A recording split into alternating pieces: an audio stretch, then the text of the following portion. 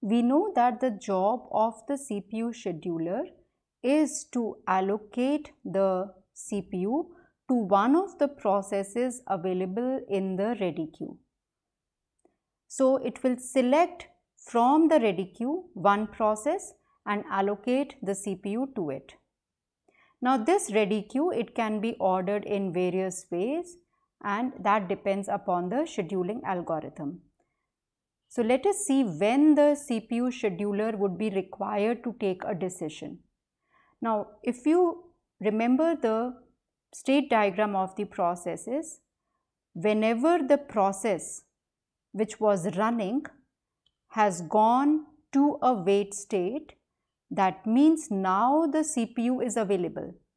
Suppose that process was P1 was running, and now it has gone to a wait state, either waiting for an event or an input output. So now the CPU on which the process was running, now it is available. So to maximize this, now this CPU will be allocated to one of the processes which are available in the ready queue. So this is one scenario.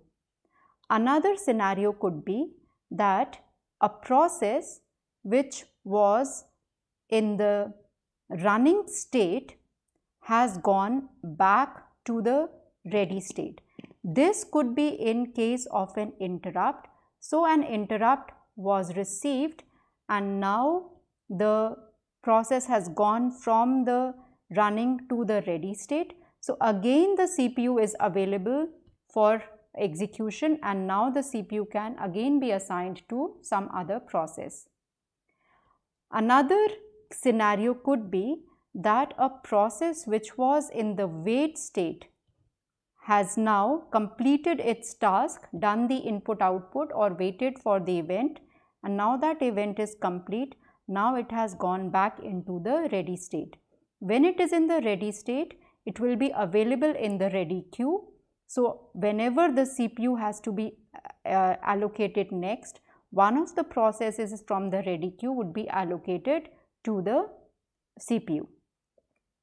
The last possibility is that a process which was running has now terminated, and so this CPU now is again available over here, and the scheduler will again have to take a decision of getting one process from the ready queue and allocating the CPU to it. Now the scheduling can be of two types, preemptive or non-preemptive. In preemptive scheduling, if the CPU is allocated to a process, the process can be interrupted even before it has completed. So suppose a process was running on the CPU and it has not finished its job, it has not finished its CPU burst, but still the system can take away the CPU from the process and assign to some other process. Now this can result in a race condition when data is shared amongst process. So suppose process P1 was running on the CPU and it was updating some data, and that data was shared with some other process P2. Now if the CPU is taken away from P1 while it was updating this data, the data now that is being used by P2 will be not in a consistent state. So to prevent this kind of a race condition, we have to use preventive mechanisms. We will discuss more on race conditions and these preventive mechanisms in later videos. The other kind of scheduling is the non-preemptive or the cooperative scheduling. Here, once the CPU is allocated to a process, the process will keep the CPU until it releases it, either by terminating or by switching to a wait state.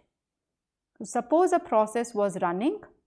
Now that process will keep on using the CPU till the time it terminates, or it has to go for an input output or for some other event and it switches to the wait state.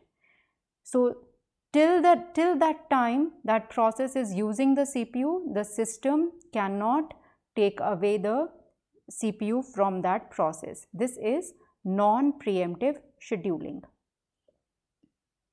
Once it has been decided by the scheduler that out of the ready queue, so if there are a number of processes which are in the ready queue, say P1, P2, P3 and so on, and the scheduler has decided that process P1 will be given the CPU. This is the job of the scheduler. Once that decision has been made, there is another module which is called the dispatcher. Dispatcher will now give control of the CPU to process selected by the CPU scheduler. So now the task of the context switch and handing over the CPU to the new process will be the job of the dispatcher. So earlier P0 was executing. Now the scheduler has decided that P1 will execute. So now here is the job of the dispatcher, that it will save the state of the process which was running P0 into its process control block. It will restore the state of the new process coming in and then hand over the CPU to that new process. So this part of the context switching, this is done by the dispatcher, and when the dispatcher is running, you should note that this is a module of the operating system. So here in this part, it will be in the kernel mode. So all this job that is being done is in the kernel mode. Once this job is done and the address of the program counter value and the registers have been loaded, uploaded or restored for the new process which is coming in, now the system will switch into the user mode and the new process will now start executing only after the system has shifted into the user mode. Then the system will go to the proper location in the user program and restart that program. So all this time that is taken by the dispatcher to stop one process and start the another process running is referred to as a dispatch latency. And as you can see that it is required that the dispatch latency should be as minimum as possible so that the system can quickly switch from one process to another. So this is also one of the optimization challenges to minimize the dispatch latency.